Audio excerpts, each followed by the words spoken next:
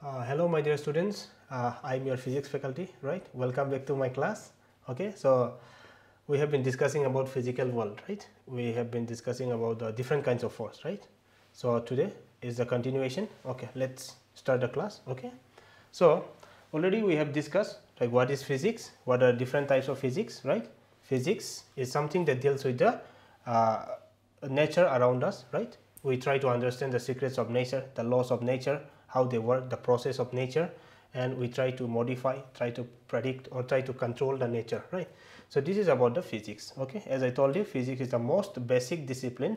From physics we have developed every other disciplines like chemistry, maths, biology, all the branches or all the disciplines. Okay, so already I have told you we have two main domain of interest in physics, right? One is macroscopic, another one is microscopic domain. So macro deals with the terrestrial body, means the bodies on earth, as well as the celestial bodies, the body on the, means you can say the heavenly bodies, astronomical body, right? It may be moon, galaxy, stars, right? So many things. Okay, so I told you, right, what are the subjects included in the macro physics, right? Macroscopic domain. So these are like thermodynamics, right? What is thermodynamics? In thermodynamics we always study the internal energy, right? How they changes and heat transfer, all these kinds of things comes under the subjects like thermodynamics. And I have already told you what is optics, what is mechanics, what is electrodynamics, all these kinds of things. And when you go for higher studies, you'll get to know the different kinds and different, the different subjects, different interest of physics. And as well as we have discussed what is macroscopic domain, which includes the study like subatomic particles, what's inside the atom, what is the behavior of atom. So mainly the quantum physics, right, properly deal with the microscopic domain of physics. Okay, to deal with the microscopic domain of physics, we specially use what? Quantum physics. Okay, this is about the introduction. I have told you unification, reduction, so many things, right? So now let's discuss force now. Okay, I already told you force is what? Push or pull, right? So different types. Already we have almost discussed what is gravitational force. Okay, so let me write the expression. So already according to previous class we have done till F equal to G m1 m2 divided by r square, right, where G is called universal gravitational constant. So this expression will be important for you, and let's find the expression for small this G, which is called universal gravitational constant. So let me do cross multiplication. So F r square G m1 m2, right? So from here I can find the value of capital G. This is F r square m1 divided by m2. Okay, so here, so what is the value of this? This is known as universal gravitational constant. And what is the value of capital G? The value of capital G is 6.6, just rough figure, 6.6 into 10 to the power minus 11, so Newton meter square per kg square. Okay, this is the value of universal gravitational constant. I hope it's clear now. Okay, so as I told you, gravitational force is the weakest force in nature. Means I have already told you there are four fundamental forces in nature, right? So among these four fundamental forces in nature, the gravitational force is the weakest force. So what is gravitational force? It is the force by virtue of mass, right? Each and every object in this universe attract with each other. It is a mutually attraction with any other object with each other. Is it clear? So what is the main use of this gravitational force? It is mainly plays in very important role in evaluation, especially in the galaxy, in large part bodies, right? Galaxies, stars. In this particular means like in this particular sizes, bigger sizes, the gravitational force is very effective. Okay, so from the expression, it obeys inverse square law. It obeys what? Inverse square law. Okay, it is a field force. Gravitational force is what? It is a field force, and we can say gravitational force is what? Conservative in nature. It is a conservative force. What do you mean by conservative force? So conservative force is something which is independent of path. It only depends upon the final and initial position. Okay, I hope it's clear. Okay, so next, so this is about the gravitational force, and let's discuss the different types of the force. Another type, this is electromagnetic force. Okay. So, next number 2 is say electromagnetic force. So, as the name suggests, electro and magnetic, it deals with the charged particles. It deals with what? Charged particle, but this is combination of two forces, right? One is electric, another one is magnetic. So, when we get the electric and when we get the magnetic field, when the charge addressed, when the charge body addressed, they will produce what? Electric field, means electric force. Okay. So, as it's already given by Coulomb, right? You already got the expression, right? So, we got the expression F equal to suppose 1 by 4 pi epsilon naught into Q1 divided by Q2 into R square. So, this is the Coulomb force you already got in your class 10. F equal to 1 by 4 pi epsilon naught Q1 Q2 by R square. So, what is epsilon naught? Epsilon naught is the permittivity of the free space. This is it. Okay, is it clear? So, okay, so electric field is the electric field or electric force is the charge generated by the charged particle at rest. Okay, it is the force generated by the charged particle at rest. And what is magnetic field then? When the charge start moving, when the charged body start moving, they produce magnetic field. Is it clear? And that magnetic field will apply or means acting as a force in the moving charges. Is it clear? So, this is combination of electric as well as magnetic fields, but the nature, since it is dealing with the charged particles, right? So, it may be repulsive as well as the attractive in nature. So, when the charges are like, we will get the repulsive force. When the charges are unlike, say positive negative, negative positive, we will get what? Attractive force. Okay. So, as you can see from the expression, this is also obey inverse square law. Okay.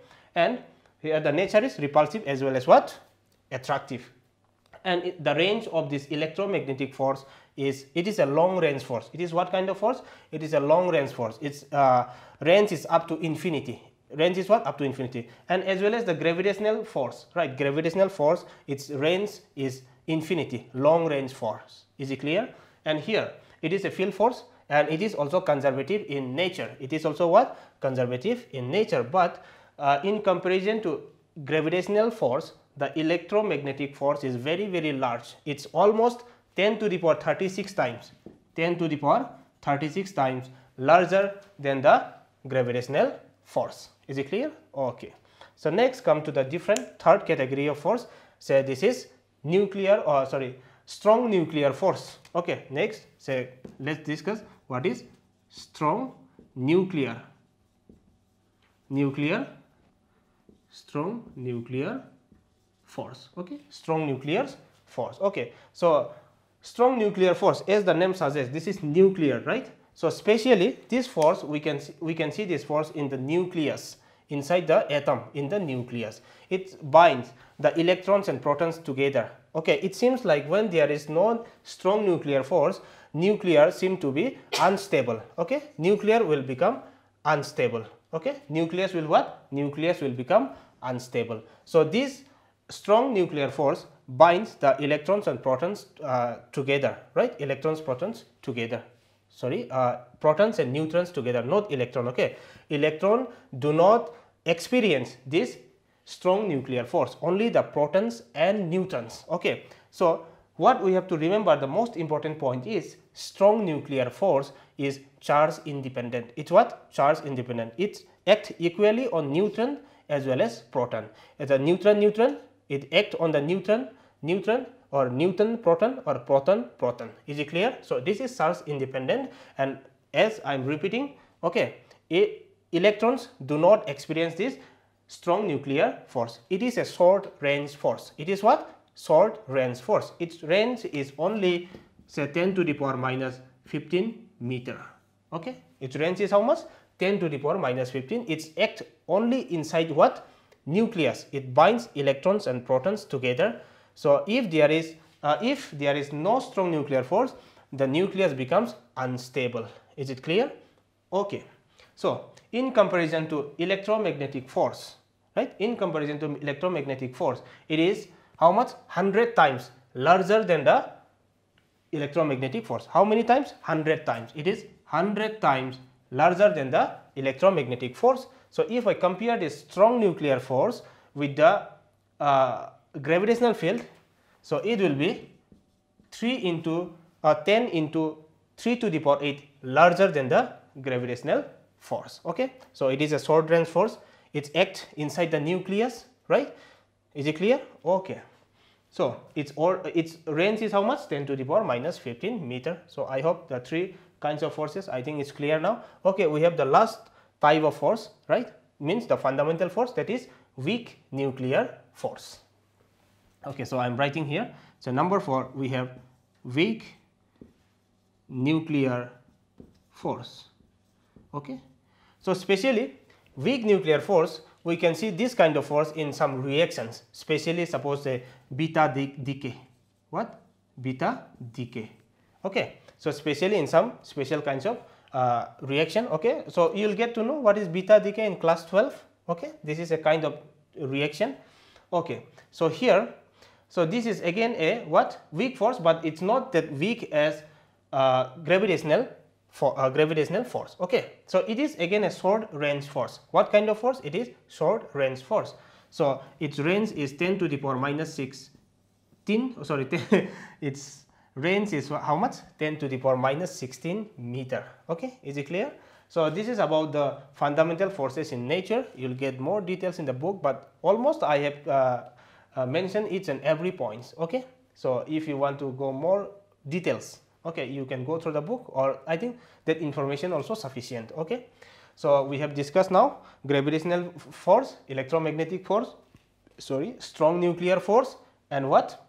Weak nuclear force. Okay. So if we compare the relative strength of these four forces, okay, if we compare the relative strength of the forces, so this is how we can, okay, now let me write. So this is F, suppose this is G means gravitational force, and F I am just writing W means weak nuclear force. Okay, these two. Suppose say this is we can say electro, I am writing E. Okay, electromagnetic force is to say I am writing here the strong. Okay, strong means say this is strong nuclear force. So the order is like this: 1 is to 10 to the power 25 is to 10 to the power 36 is to 10 to the power 38. Okay, this is the relative strength between among the four forces. Okay, so this is about the four fundamental forces in nature.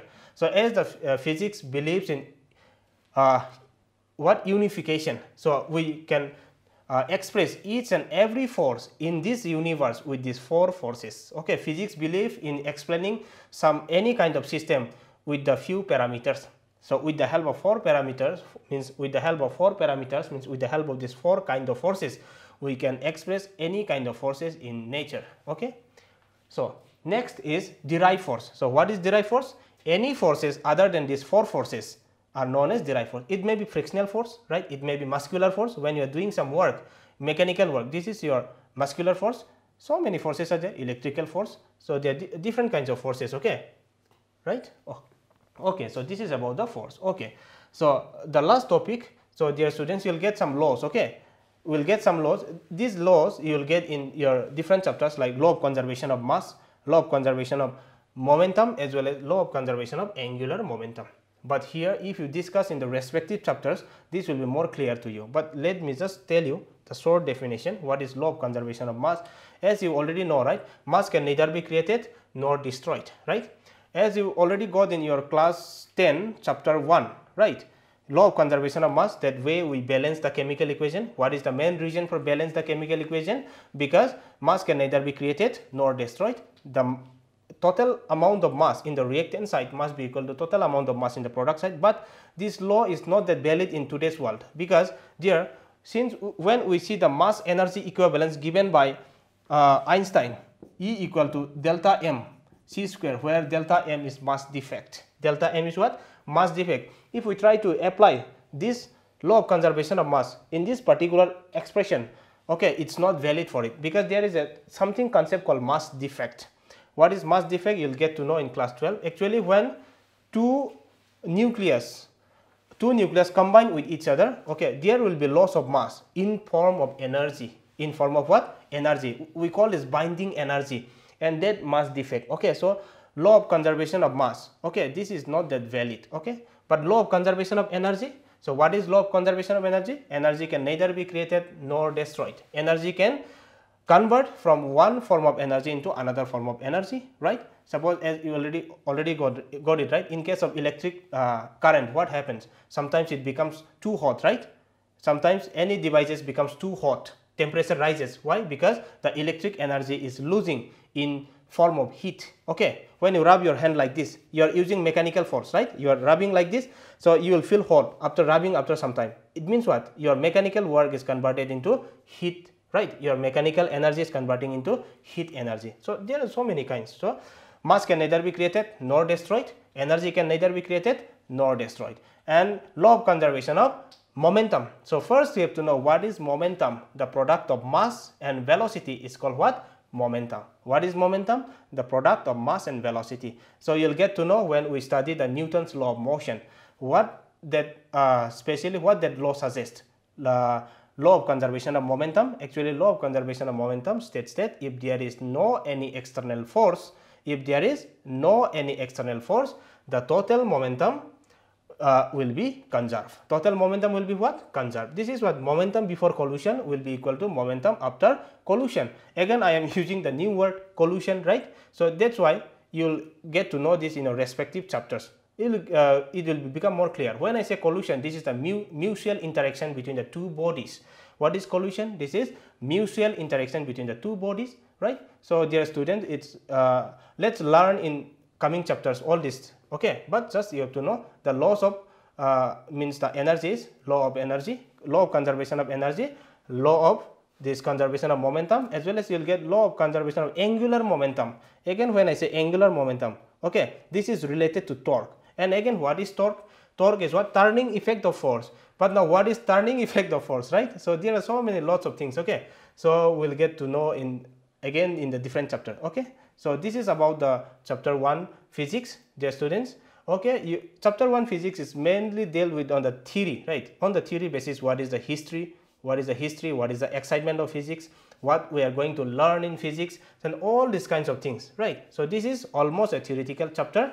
So you can expect some MCQs from this particular chapter, or generally it's not included in the exam syllabus, but sometimes short question might ask, okay? So as I already told you, you can't miss a single mark, okay? It matters, 1 mark, point, a half mark, everything is matters, everything matters, right? So you please go through the chapter, you try to, you will get the backside question papers, so you try to solve all these questions, right? Okay, so we'll discuss chapter 2 of the physics in my next class, okay? Thank you.